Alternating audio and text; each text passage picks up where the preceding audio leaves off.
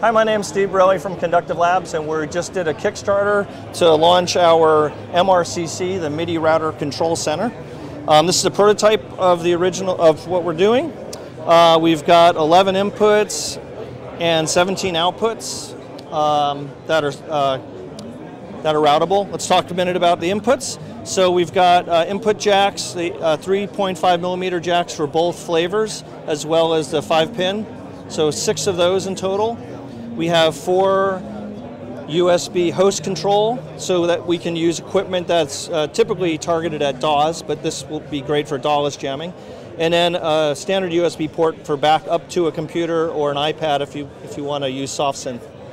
On the output side, we have 12 outputs here. Again, we support both flavors of the 3.5 jacks. And of course, MIDI is MIDI over USB is bidirectional, so these are also outputs. Okay, that was what I was gonna. So those are inputs and yeah, you have 2 buttons as inputs and outputs. So let me give you a quick demo on how it all works. So we have a iRig keyboard here with no MIDI except for USB, so we can plug this into USB A. We can, by clicking this button, we choose the input. We've got a Korg over here. Korg Volca just uses an output. So we can push this in and we select that one, and now it's routed. So the iRig is routed to the Korg by simply choosing these buttons. If I wanted to plug in a second controller to do CC manipulation, I could plug that one in here. I could choose it. This button will turn all the outputs on and off really fast. So now we're choosing C, and I can route C to output 2. And now this guy will manipulate the Korg CCs. So now I've just merged 2 inputs to 1 output that easily. No computer required for any of the configuration. And then the routing, you just go to your input source. Choose and then exactly. So if we wanted to route the Saturia using the 3.5 millimeter, we could just plug it in here. I choose input 1. And it's already routed to 2. Right. I could turn it off or turn it back on. I could route this, by the way, to multiple outputs just by turning them on. Now it's routed to all those outputs. And by the way, they're all merged. These 3 inputs are merged to this 1 output. On the screen here, if I hold this button down, I get a view of all the routings that go to all the I/O routings. In this menu system also, would you like me to jump down into that for a second? Yeah, sure. Yeah, so we can tab across this, and so there's filters. So we do clock filter, note message filter, CC message, program change message, stop start change, continue messages. So you can filter out all those different things if you don't want to send it. Exactly, per port, input output coupling. We also have mappings, so we can do velocity scaling, channel mapping.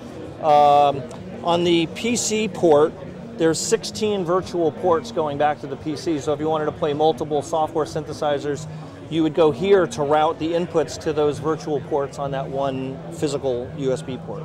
Oh, okay. Yep. Wow. Let's talk a little bit about form factor. So we're going to sell this in 2 form factors. One will be a desktop form factor. It'll have a nice aluminum case, very similar to the Noodler case with the same industrial design. Here I can hold up this little, if you get that, that's what our user interface will look like on the finished product. And we're also, if it looks suspiciously like a 2U product, it's because it is. So we'll also sell it in a 2U enclosure for 19-inch racks. What, is there anything you haven't thought of on this? No. In fact, there's one thing I haven't told you yet, and that is what's really odd is what is this Ethernet cable doing here? Well, we're using the Ethernet cable, but not for Ethernet.